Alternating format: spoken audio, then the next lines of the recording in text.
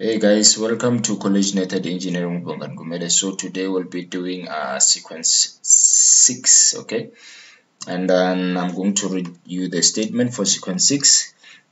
Okay, this statement says that when the start button is pressed, motor 1 and motor 2 must start rotating automatically, and then 10 seconds after motor 1 and motor 2 has started, your motor 1 must stop rotating, and then 10 seconds after motor 1 has stopped rotating, your motor 2 must also stop. Okay, so this is the control circuit. I've got my start button and my stop button, but if you can check my stop button, I've linked two retainers. This is a retainer for KM1 and retainer for KM2.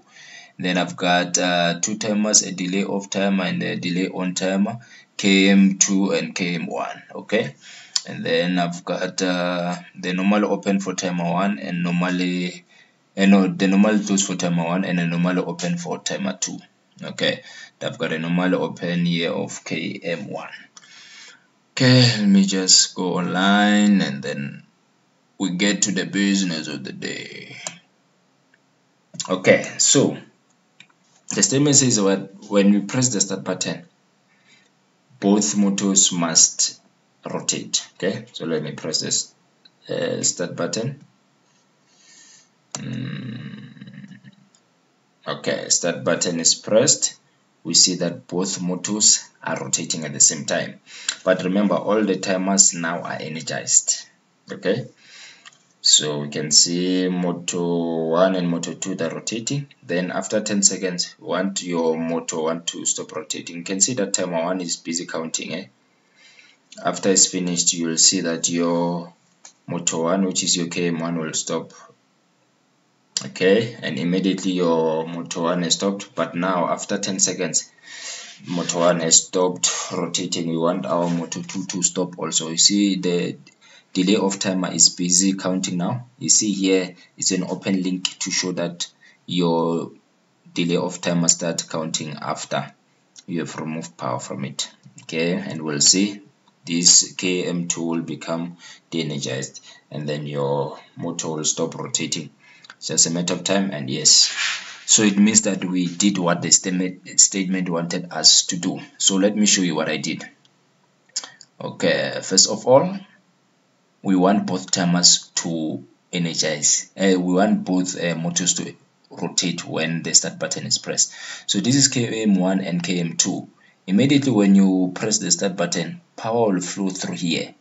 This is a normally closed for timer 1, so this is the coil. So it means that after 10 seconds this one will become a normally open, so it will still continue to run your KM1 until after 10 seconds. So here we've got a normal open, but how is that possible that our KM2 receive power and your motor 2 rotates? It's because of this is a delay of timer. So this is a normal open of a delay of timer. Remember, immediately when you put power on a delay of timer, it changes its contact immediately. So normally open will become a normal close, and then after you de-energize this delay of timer, and then it will start to count and then it goes back to the original position, which is a normal open. So immediately when you press the start button, your KM1 is going to energize, and then this normal open will become a normal close so that you can energize your timer 2. Okay, and when your timer 2 is energized, this normally open of timer 2, it will become a normally closed, and when it's a normally closed, now your KM2 will be able to start rotating. And when your KM2 starts rotating, it means that both motors now are running. Okay, so let me press the start button again. I just press the start button.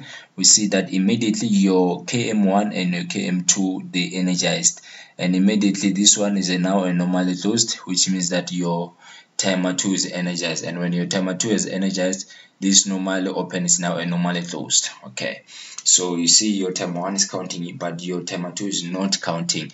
It will wait until it's de-energized. Let's wait for it. Let's wait for timer 2 to be de-energized. You see timer 2 is being de-energized and now it's beginning to count. It will never count unless if it's de-energized. So now when it's still counting, you want to stop your motor 2. So we are going to wait until here there's an open loop. Here, when there's an open loop, that's when we'll be able to make our timer. I will make our KM2 to de-energize. Let's wait, and you see that's it. So the most important thing for you to understand is that a delay of timer, it works in such a way that when you put power on it, it will change contacts immediately. So when we put power here, this one will become a normally closed, but then when you remove power or when you de-energize it, it starts to count, and then when it starts to count, that's when this one will change contacts again. So for the sake of understanding, I will just start the process and I will let you see how the process goes. Start button is pressed. So just look at how the circuit is going. I'm not pressing anything. Everything is happening automatically.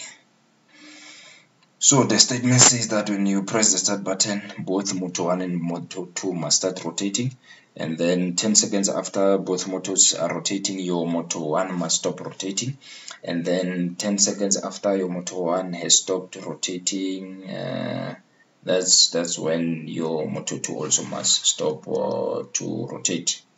Yeah, let me just verify the statement if I'm speaking correctly.